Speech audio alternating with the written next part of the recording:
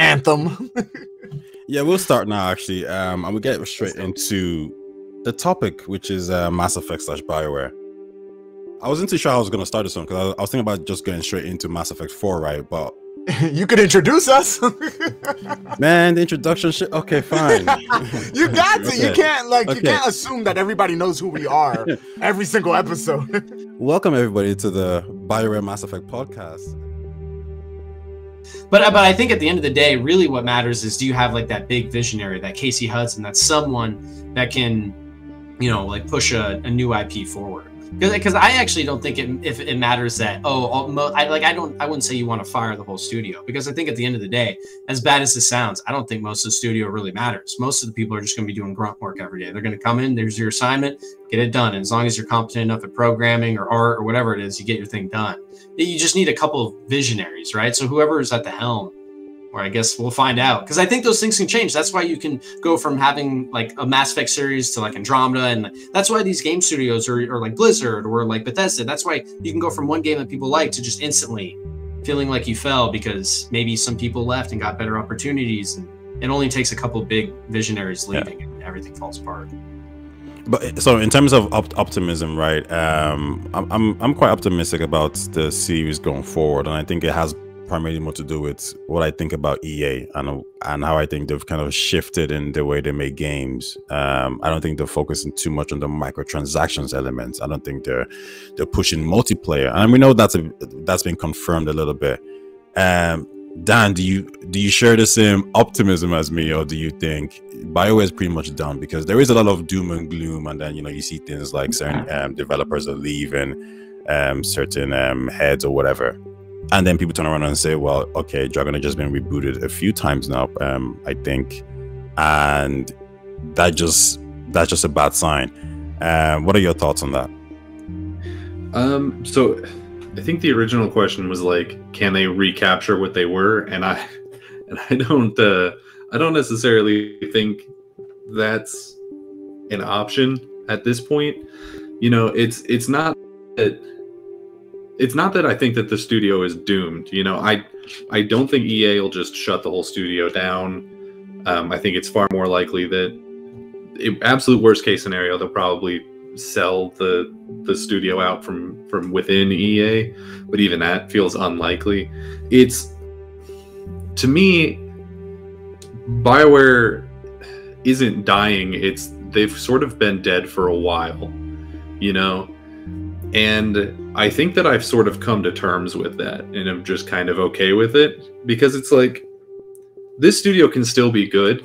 They can bring on new people, they can put out good games, but it's not going to be what BioWare used to be.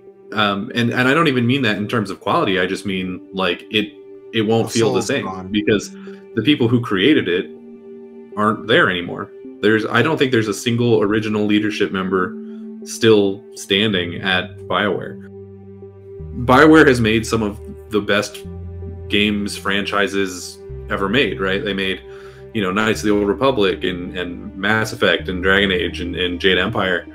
And, I think that was sort of like lightning in a bottle. That was able to be done because of the team that they had at the time. And that team is now gone and doing their own things. So can BioWare be good again? Yes, but they'll never be BioWare again. Yeah, Mike, what are your thoughts on this? BioWare is gonna reclaim the title back as a top tier developer, or are they washed? Or are we just gonna be somewhere in the middle where like they release a good enough game for the fans, but nothing too special? Alrighty, so that's a very multi-layered question. Can you guys hear me fine? Yeah, we can hear you, bro. Like I moved my mic, but alrighty. It's an extremely hard question to answer, because as far as potential is concerned, yes, they can reclaim it. Anything is possible. They can reclaim it, but making a video game is extremely hard. And not only is it extremely hard, but also a lot of things have to fall perfectly. So when you make a game, and not only do you make a game, but you make a classic, and you make it more than once. So that means obviously there's talent there, right? There's talent, there's vision, there's a lot of things that you need to make a classic game, and you could do it at a higher scale, because you go, 1 is a classic, 2 is one of the greatest games of all time in Mass Effect. Will there ever be as great as Bioware was? Bioware is supposed to be Obsidian. If anybody wants to like have an apples to apples comparison, Bioware is supposed to be Obsidian.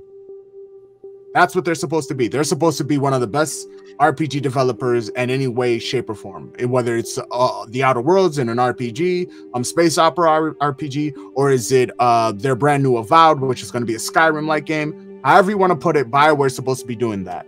And sadly, they have fallen from grace. Now, do I believe that they'll reclaim a title? It's too hard. It's too hard to tell. There's a lot of missing people there that they need. But it's like, even if they come back, let's say we call everybody back, everybody who used to be part of BioWare back, right? There's no telling that off of the damage that their relationships have incurred, there's no telling that they'll be able to make another great game. Some of that resentment might be still there. Some of those emotions might be still there. Some of that, like, vitriol might be still there. So they could all come back together and be like, yo, let's do it like the old days. And it comes out subpar again because they're not the same people anymore. One of the hardest problems they have to solve is, weirdly enough, I feel like if you take too much, because we keep talking about the Krogan and the Asari and blah, and obviously those are going to be in the game and we want to see those backstory in Mass Effect 4. But what made originally maybe Mass that's Effect, the issue. Yeah, what made us fall in love with it was that was all new. Like, in a lot of ways, this game needs to be like, hey, yeah, we obviously, here's the story ending, here's what happened, here's the world, here's all those old, races. But what was so magical, and I'm a Mass Effect 1 whore. So, but basically what happened is you would land at the Citadel. And what made me fall in love with Mass Effect is you go through the first mission and you land at the Citadel. And more than any other game I've ever played in my life, you just started finding tons of random stuff, a bunch of new races, and you would go to your codex and you would just sit there. Like, literally, you would just sit on your couch, you would open up a codex with paragraphs of text, and you would just sit there with a huge smile on your face. Well, it read everything to you because you were like, I'm in a completely new world. I don't know what's going on. I want to learn how the technology works. Who are these blue people? Where are they from? Oh my God, they're all girls. Like, what's happening? And they have sex with me through telepathy. Like, what is going on? Like, this is crazy. And there's frog people. And like, and like, I want that feeling. Why is this reporter talking shit to me? Yeah, like, I want Mass Effect 1 to be more. I want Mass Effect, 4 to be Mass Effect 1 again. I don't want it to just be Mass Effect 3.5, and here's our story continued in the universe. Like, I want to feel that sense of discovery. That magic again, right? Yeah, that was magic, yeah. And I think that's the main thing, right? For that to happen, I think we do need new races. And I think Mass Effect Andromeda 2, baby, confirmed. No. We need a few new races, right? But we also need some of these races to be like, hey, wait, we just didn't come out of nowhere, right? Like, we've actually been in the Milky Way, just hiding or whatever. So we have our own history and lore. That'd be so cool. Oh, that'd be so cool. Yeah, and I think there needs to be. You need to have like environments where you can explore. So like, think about the Citadel, right? But think about like cities now. You can actually like go and like see how. The culture of this particular race or whatever it is. I think there needs to be a lot of new elements that kind of keeps your interest, right? Because when I'm watching the Starfield Diary stuff and they're talking about how this group and this faction, and my mind is getting blown. I'm thinking that's so freaking interesting. So I think we need elements of that. I would love it if, for example, if this is 800 years later, right? That's cool. You need to tell me everything that's been happening in between there. I need to know context. Exactly. I need to know that there was a civil war, and then this group won, and then that group did this, and then that group did that. It needs to be interlinked in some way. I need to be able to dive into that lore and fall in love with it again. So I think you make a very good point there. We can't get that magic back, but you can somehow replicate it in a different form. Exactly. Yeah. I don't think that you necessarily have to introduce new races for that. Like, you look at the original trilogy, and we really only focus on like humans, Asari, Turians, Krogans, and Solarians, and that's pretty much it. But like, there's other races in there that I feel like you could pry into deeper and make them more interesting. Like what the hell's a Batarian? Or like, let's go and go to one of the Vorcha home worlds and see what that's about. Or like, maybe we get an Elcor on the team and we get like Blasto the Hanar. Like, I want to find out. Like, I would love to see the homeworld where the Hanar are like sheltering the surviving Drell. Like, that would be really interesting. Like, there's so many things in the existing universe of Mass Effect already that could be explored that I feel like could give you that feeling of like new discovery without it being like, and now there's these guys and they look like dogs, like just random, just some new fucking alien race. Like, you know what I mean? You see, Bioware, all these ideas, man. We got you.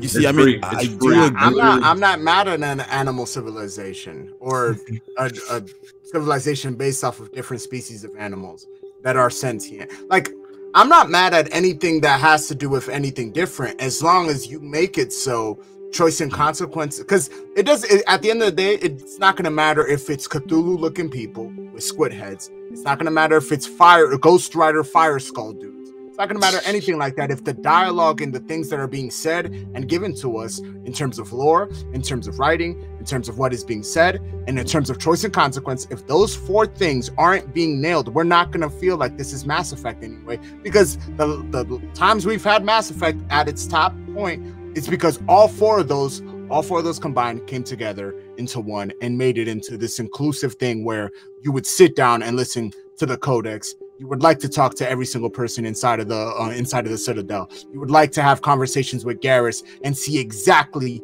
what his mindset and his process is when you talk to Jax down in the hub of that ship, even though she was an absolute madwoman. I feel like with Andromeda, right, there wasn't any really big decisions to make, and I think that was obviously by design, because they're afraid of, you know, hey, remember what happened with Mass Effect 3 where everything was like, everyone was like, oh well, I saved this person in 1 and 2 and 3, so like what's happening now, like how does this decision in 2 affect this and that and 3? So I feel like, well, okay, the question is, the question is, do you want this, like, because I want them to play it safe, right? I mean, I want these, you know, important decisions, but I want them to play it safe first of all and then build off that. Do you want these decisions to carry on through the next game?